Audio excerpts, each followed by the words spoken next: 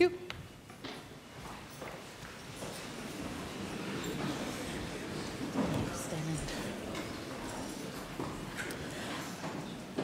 Honourable members, this joint sitting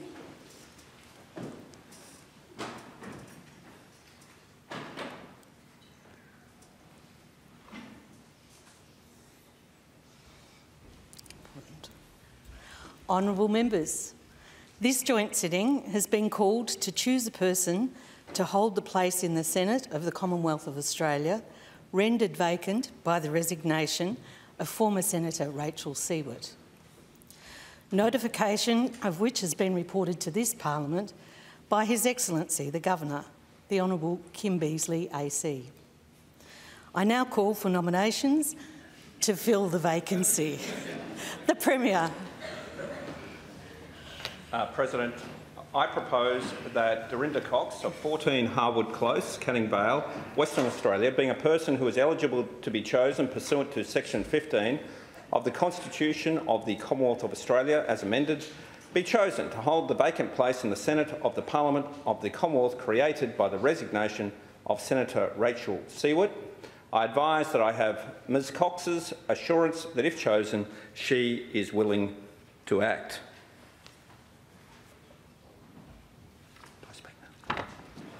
President, Madam Speaker, I acknowledge the Whadjuk people of the Noongar Nation, the traditional owners of the land we meet upon today. I pay my respects to their elders past, present and emerging. I'd like to start by thanking you and the parliamentary staff for arranging today's joint sitting of Parliament. Very rarely do both Houses of Parliament have a joint sitting.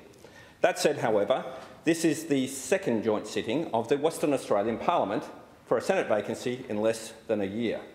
This Senate vacancy has been created by the resignation of Senator Rachel Siewert. Rachel was first elected to the Australian Senate in 2004 and was re-elected in 2010 and 2016. During her time in the Senate, Rachel has been an advocate for issues important to many West Australians. Most recently, as the Greens spokesperson for health, mental health, family, ageing and community services and gambling. Rachel's contributions have been many and varied. I'd like to thank Rachel for her contributions and public service to Western Australia in her 16 years in the Senate. And if she's here today, I'm sure we all pass on our regards.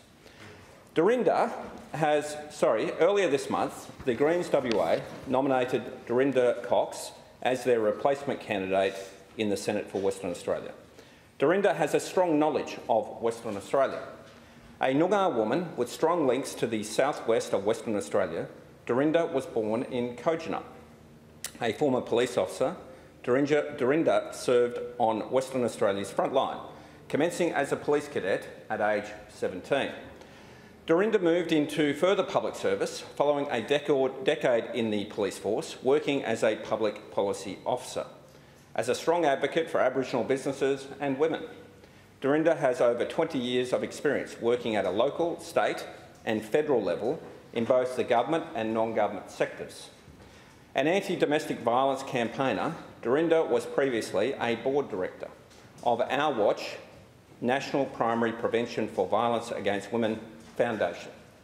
Dorinda has also been a member of the WA Ombudsman's Advisory Committee on Child Death Reviews and Family Violence Homicides, the UWA Aboriginal and Community Justice Centre Advisory Group, the Expert Indigenous Women's Working Group on the Global Treaty on Preventing Violence Against Women in the Every Woman Everywhere campaign, Practitioner Engagement Group member for the Australian National Research Organisation for Women's Safety, and the Victims of Crime Advisory Group to the Western Australian Attorney General.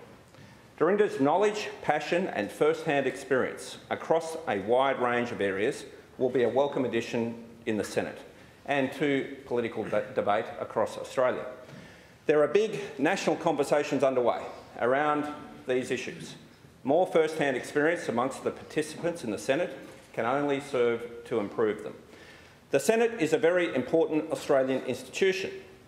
It is the state's house, existing to represent the interests of all West Australians. an important enduring legacy of the agreement of the self-governing colonies to join Federation over a century ago. A senator's electorate is the entire state, from Denmark to Derby and everywhere in between. So no matter where you are in Western Australia, you will be equally represented. I would like to congratulate Ms Cox on her nomination by the WA Greens as their Senate candidate. I wish Dorinda all the best in her endeavours in the Australian Senate. The life of a Western Australian federal politician is a very difficult one, I can assure you. Not only is your electorate one of the largest in the world, but the regular travel to Canberra always takes its toll. I am sure you are ready for that, Dorinda. Nevertheless, I am sure that Dorinda will rise to the challenge, serve the people of Western Australia and represent their interests in Canberra with distinction. Congratulations, Senator Cox, to you, your family and supporters.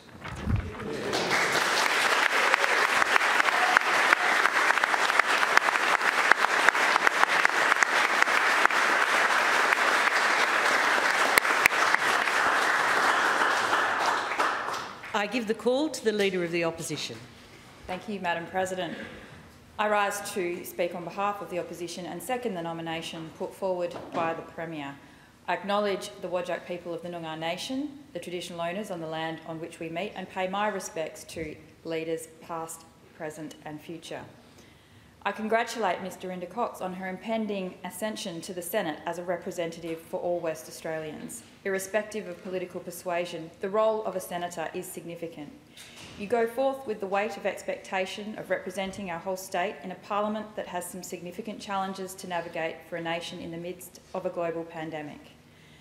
Before going any further, I pause to acknowledge the 16 years of service of Senator Rachel Siewert, who is vacating the role since taking it on in 2004.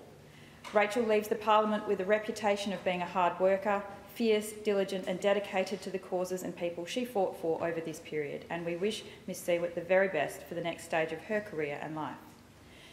Ms Cox will now step into the role, bringing with her experience as a former police officer, anti-domestic violence advocate, small businesswoman and experienced board member on organisations that champion the critical issues of Aboriginal justice and women's safety.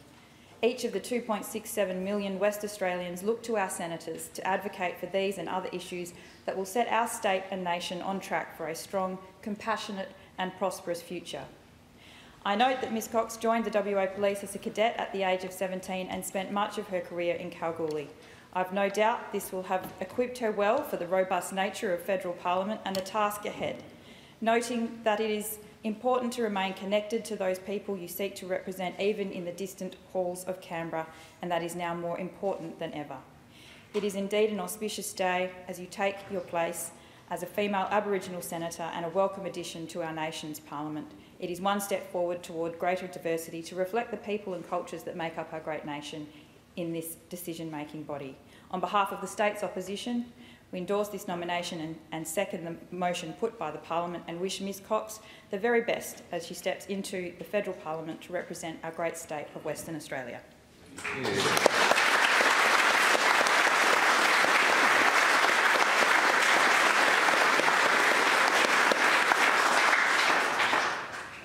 Does any other member wish to make a statement? The honourable member, you may wish to come to the table of the Parliament. The Honourable Dr Brad Pettit. Thank you, President. First and foremost, I would also like to acknowledge that we are meeting today on Whadjuk Noongar Budja and pay my respects to Elders past and present. I'm always pleased that in both houses we start off each day with an acknowledgement of country, but it feels today like a particularly important time to remind ourselves that we live and work on land that was stolen and that First Nations people have cared for this place for tens of thousands of years. Today I'm so proud and honoured to be speaking in support of my friend and colleague Dorinda Cox. A Yamaji Noongar woman, she becomes the first Aboriginal woman from WA to hold a seat in the Australian Senate. Dorinda has some very big shoes to fill after Rachel Siewert's impressive 16 years in the Senate, and I thank both the Premier and the Leader of the Opposition for their acknowledgements of of Senator Siewert. She's in quarantine, that's why she can't be here today, so, but I'm sure she is watching and would have appreciated both of your comments. I've no doubt that Dorinda will carry on the legacy of Rachel's work, as well as bringing her own expertise into the Australian Parliament. Both the Premier and the Leader of the Opposition, I think, covered really well the extraordinary experience that Senator Cox has had, so I won't repeat those, other than to say I think we can all agree that Dorinda has a very impressive list of achievements and has made significant contributions to both the state and federal policies throughout her work as a domestic violence, child protection and Aboriginal justice campaigner. Long story short is that Dorinda is a passionate social justice advocate who's worked tirelessly to bring community voices to the foreground of decision-making for many, many years now.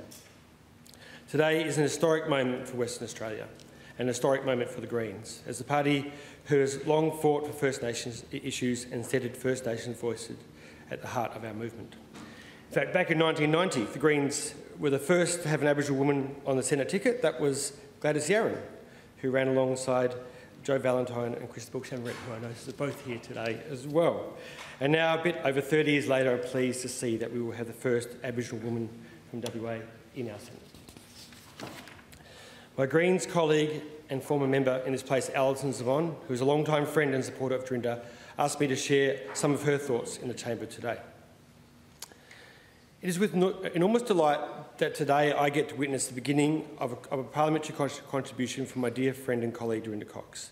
Much is going to be made about the importance and significance of having the first Aboriginal woman senator from WA finally join the federal parliament, and it is significant and long overdue. Dorinda will bring the essential First Nations perspective to our parliament. I know this means a lot for the great many people, and in particular our First Nations people, who have long remained unrepresented in our parliaments. For the Greens, having Dorinda join Victorian Senator Lydia Thorpe is a great source of joy and hope that we will be continuing a journey together as Australians towards reconciliation and treaty. But I also want to ensure that it is recognised that, in addition, Dorinda brings a significant and impressive degree of life experience, knowledge and credibility to her new role as a Senator for Western Australia. Those who have had the privilege of undertaking parliamentary representation are all too familiar with the importance of having both a broad experience of life and a broad understanding of the complexities of people's lives within the communities we are called to serve. Dorinda has this necessary breadth of experience and understanding, with a comprehensive understanding of lived experience in some of the most vulnerable in our community. Dorinda understands the impacts of homelessness and the impacts of trauma and poverty plays on matters of mental health. The over-representation of First people in our prison systems, the challenge within our justice system, these are many of the complex issues of our time, and today we bring someone to our federal parliament with a deep understanding of these issues and the sectors that attempt to address them. Dorinda will also prove to be a powerful voice for the protection of country. As a First Nations woman, Dorinda's connection with land ensures that the protection of our environment will be at the heart of her advocacy, and the urgent need to address those global threats to our world, such as the impacts of climate change. The protection of culture, of Aboriginal sacred sites, will receive the attention it deserves. Dorinda is aware she's stepping into big shoes, those of Senator Rachel Siewert, but it's fitting that following the years of attempting to receive justice for First Nations people, that Rachel's successor is now herself an Aboriginal woman. Dorinda, my friend, I'm so proud of you for putting your name forward to represent the people of WA and to ensure that there is a voice for justice and for the earth. I know you'll do a wonderful job, and I'm enormously proud of you. Thank you, Alison, for those words. And the reality is, as Alison said, we still have much work to do to address the systems that continue to fail First Nations people and deepen inequalities in both Western Australia and at a federal level. Having Dorinda as a strong voice in the Senate puts Australia on the right pathway to ensuring that these truth-telling and treaties processes are set up to reflect what First Nations people want, in order to create a future that works for all of us and doesn't leave any of us behind. It's critical that our parliaments reflect the communities they're meant to represent. So today is a tremendously important move in the right direction. And before closing, I'd just like to add some personal reflections. Dorinda, I've had the joy of getting to know you the last few years, and I've been deeply impressed, not just by your incredible work ethic, but also by your calm professionalism and inclusiveness that you brought to the role. I know you've worked for a long time for this day, sacrificing time with your loved ones as you've travelled all around this state, this country, and in fact around the world, searching for better outcomes for other people. And I want to thank you for this, for today's an important acknowledgement of this sacrifice. A celebration of what you have achieved and what you will achieve as you lead in furthering the many changes that this nation needs. I look forward to working with you in your new role. So in closing, I'm proud to bear witness to this moment and to be part of the Greens movement that will make history as we send the first Aboriginal woman from WA to the Australian Senate. Thank you.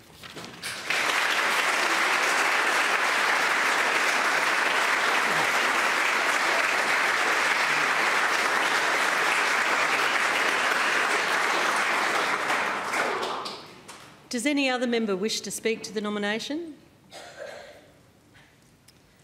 Are there any further nominations? There being no other nominations, I declare Dorinda Cox of 14 Harwood Close, Canning Vale, Western Australia, the person chosen to hold the place vacated by former Senator Rachel Siewert. Members, please join me in congratulating Senator-elect Dorinda Cox, who is present in the President's Gallery today with her family, friends and guests.